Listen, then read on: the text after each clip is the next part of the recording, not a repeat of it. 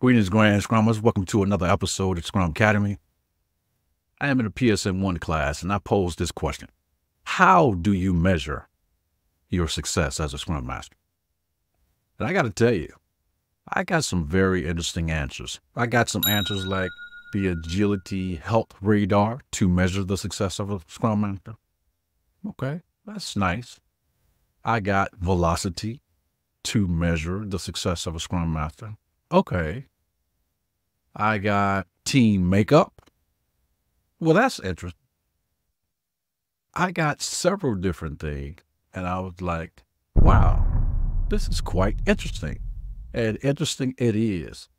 Now, I'm doing an experiment in that class, and typically we don't have this conversation to the end of day 2 after I've done an awful lot of teaching, really helping with the mindset, the tool set, and the skill set. I figured, hey, I'm halfway through day 1. I am going to dare myself to ask this question. And those are some of the answers that I got.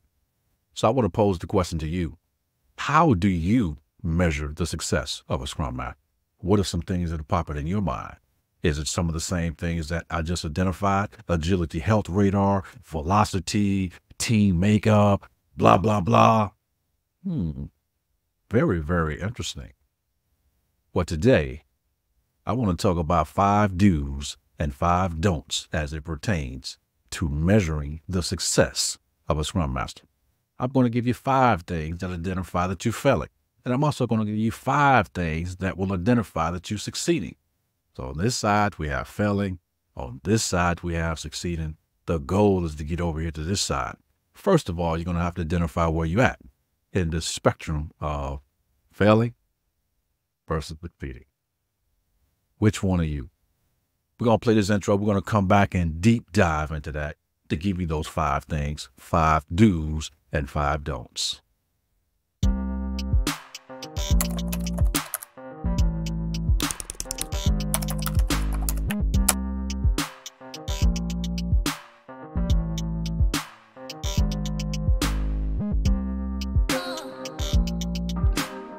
Welcome back to the Scrum Academy podcast. I am your host, Grand Scrum Master Scott, and we're going to see if we can't answer this question while the students are at lunch. Let's see if we can get through this pretty quickly. So how do you measure your success as a Scrum Master? Well, first of all, let's create an operational definition of what that is. Let's go to the Scrum Guide. The Scrum Master is accountable for the Scrum team's effectiveness. What do we mean by effectiveness? Well, I like using the principle number 12 in the Manifesto of Agile Software Development. At regular intervals, we're going to look at the Scrum team's effectiveness and change our behavior accordingly. Yes. The Scrum Master is accountable for the Scrum team effectiveness. They do this by enabling the Scrum team to improve its practices within the Scrum framework, quote unquote, from the Scrum Guide. With that said, the Scrum Master's success is ultimately determined by the team's success and the success of others. Who are the success of others? We as Scrum Masters has 3 service levels. We serve the Scrum team, we serve the product owner, and we serve the greater organization. So how are we in terms of the organizational effectiveness? What does that look like in your environment? The 5 do's and the 5 don'ts are not meant to be a checklist or a scorecard for you to assess yourself as a Scrum Master, but really more of a thought process by which you should use in terms of identifying what actions are you going to take to help the team move from here further over to the right-hand side where success lies. Success is a broad spectrum, and there are many shades of gray and many factors that affect success. A team may be experiencing the succeeding side, but the Scrum Master isn't contributing to that.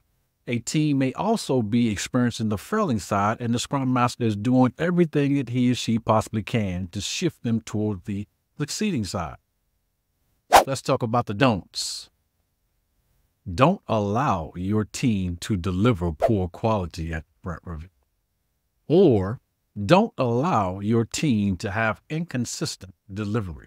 Remember, we have to deliver at least one piece of functionality at the end of every sprint.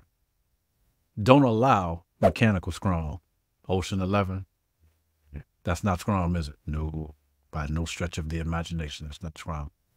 Don't allow low morale on your team. Low morale is something that you can see. Looking around your team, how's the morale? Is it low? Is it medium? Is it high? Is it legendary? Don't allow it to be low. Don't allow stagnation. Keep it fresh. Are you still doing the same old sailboat retrospective you did 2 years ago? Come on. You got to be kidding me. Or don't allow degradation. Don't allow dependency on you, the Scrum Master.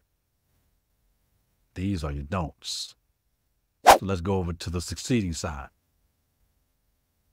Do have reliable delivery of quality, valuable increment.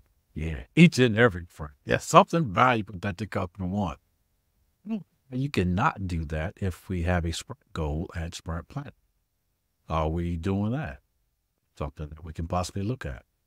Or was it an opportunity for us to learn? Did we fail? We had a sprint goal. We tried our best to achieve the sprint goal when we got to the sprint. Okay, great. I like that. Okay, so we're going to use the sprint retrospective to talk about it and see what can we tweak or what do we need to do differently so that we can have a successful outcome.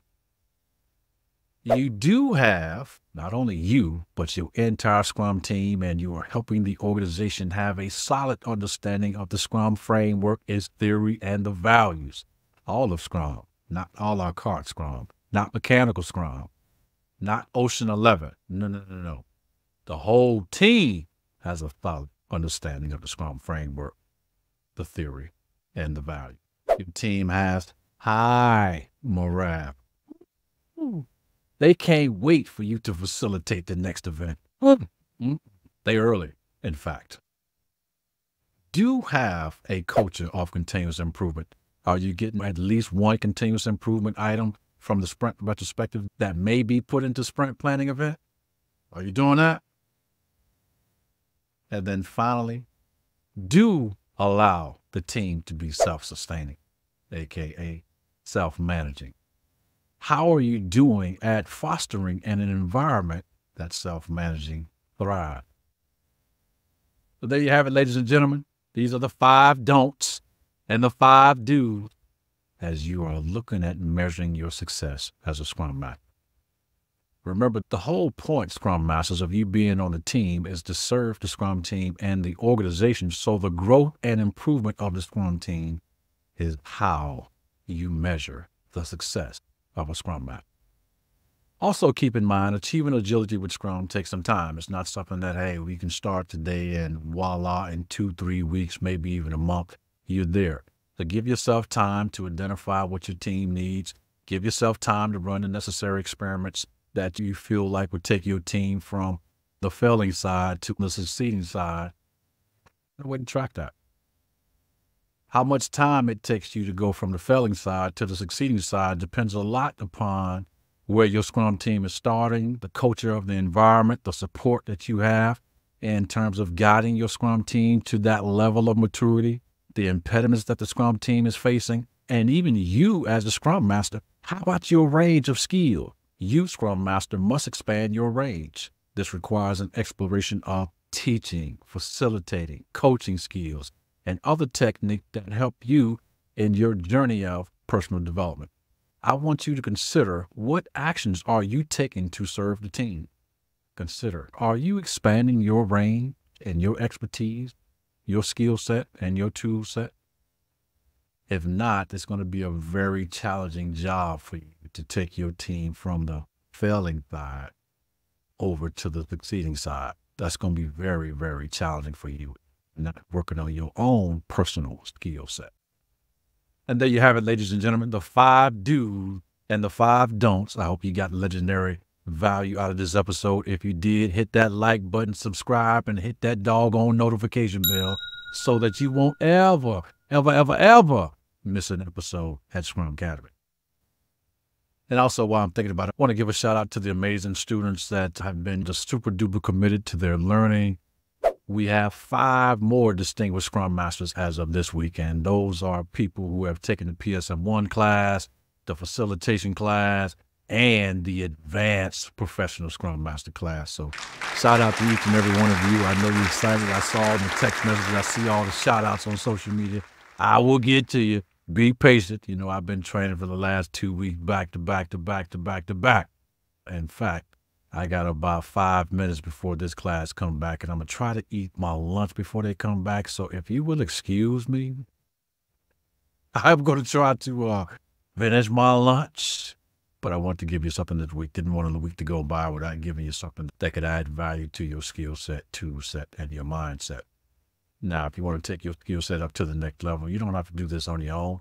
You can get into any one of my classes, the PSM1 class, the facilitation class, the advanced professional Scrum Master class. All those classes are going to take your skill set up to the next level so that as you become more, you can also help your team become more and get on this side, leading more often than not. Yeah. The do. Yeah, we want to get on the do side. Your team will love you. The world will love you. Your organization will love you. And you will make a ton of money doing it. So, hey, I'm going to get back to class. I look forward to seeing your name on the registration link. Make sure you sign up for my next class and I'll see you so that we can help you. I look forward to helping you go deeper into these do's and don'ts and giving you some solutions that I view to protect people from failing. To succeed. As always, be agile, do Scrum, and be what? Super duper legendary, baby. See you in the next video.